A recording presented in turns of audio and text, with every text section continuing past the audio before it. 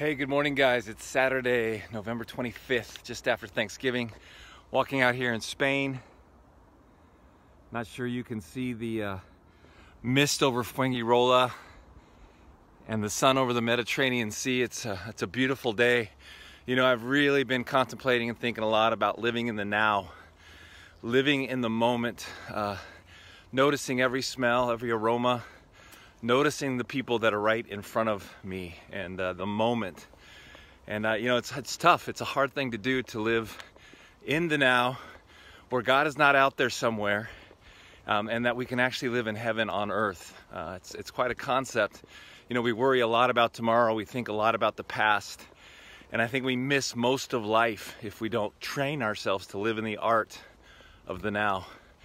So it's a tough Thanksgiving being away from children and my dad and Lisa's parents, but look, we had